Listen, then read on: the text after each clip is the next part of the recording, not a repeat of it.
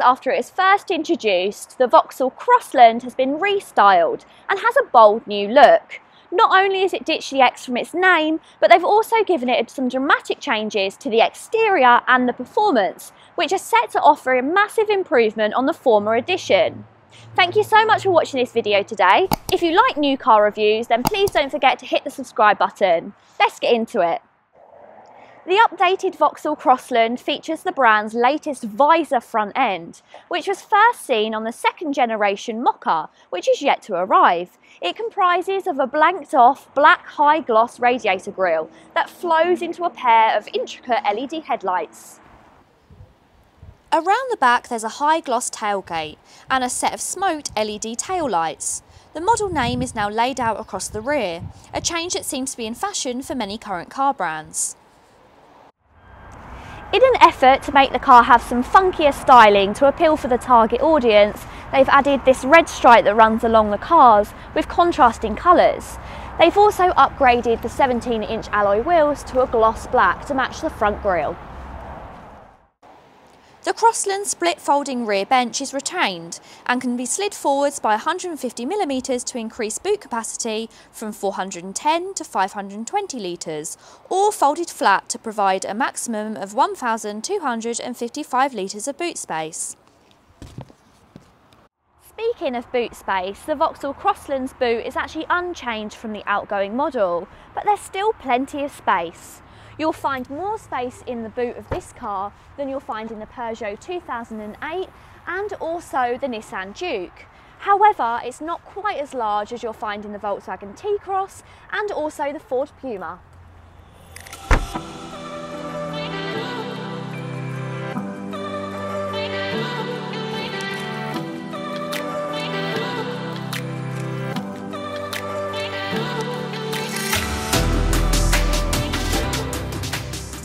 Inside, the Crossland is very similar to the outgoing model. I've got the same dash layout, same infotainment system, but on this model I've got some nice changes that just bring that funkiness from the outside inside, and that includes a red dash and also these part leather sport seats with the red lines that run down the middle, similar to what you'll find on the new Vauxhall Corsa.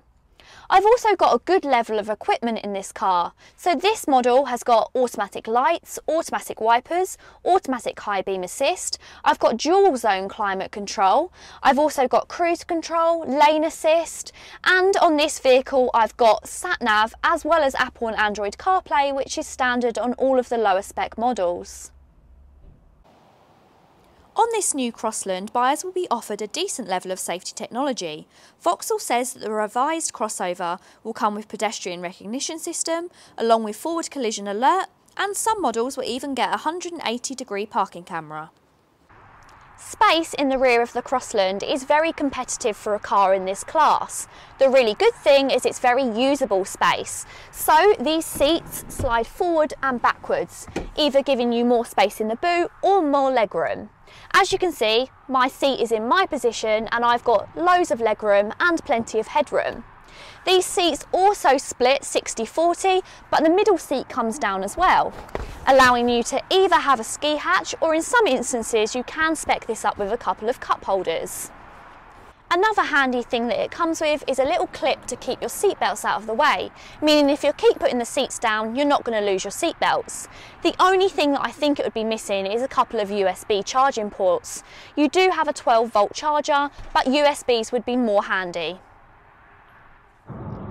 The Crossland's engines have remained relatively untouched, apart from a few little minor efficiency tweaks. You've got 3 different power outputs from a 1.2 litre 3-cylinder turbocharged petrol. Those are 82 brake horsepower, 108 brake horsepower and 128 brake horsepower, and they can all be paired to either a manual or an automatic box. If you opt for the diesel, it's a 1.5 litre 4-cylinder diesel, and that comes in either 108 brake horsepower or 118 brake horsepower. But you can only get the 108 brake horsepower in a manual and only get the 118 brake horsepower paired with an automatic.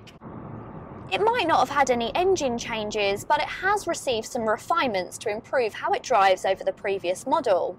It's received a new set of springs and a new set of dampeners, as well as a new steering system.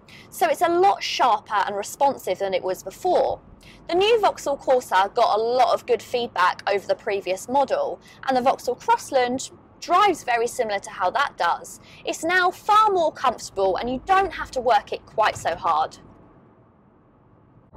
Stop-start functionality is already standard on all powertrains of the current car, and consumption ratings can be expected to remain broadly similar, between 45.6 miles per gallon and 47.9 miles per gallon for the petrol cars, and 55.4 miles per gallon and 60.1 miles per gallon for the diesels.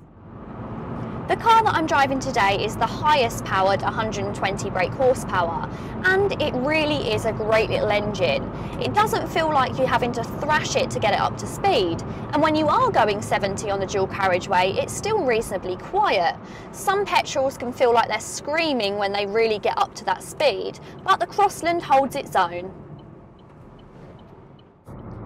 Despite the increasing amount of electric vehicles that Vauxhall are going to bring out, the Vauxhall Crossland is probably going to remain as a petrol and a diesel. There doesn't seem to be any signs of a hybrid or electric one coming. And the main reason for that is they're pouring all of their focus into the new Mokka, which is going to be released in the next couple of months. So if you did want to opt for a larger electric car, then you're probably going to need to opt for the Mokka. The outgoing Crossland X was a great option for people looking for more space over a hatchback with plenty of specification, but it wasn't particularly exciting. Now don't get me wrong, the new Crossland isn't going to set the world alight, but those exterior changes have kind of stood it out from the rest of the crowd. And those refinements to the engine mean that it's now quite enjoyable to drive.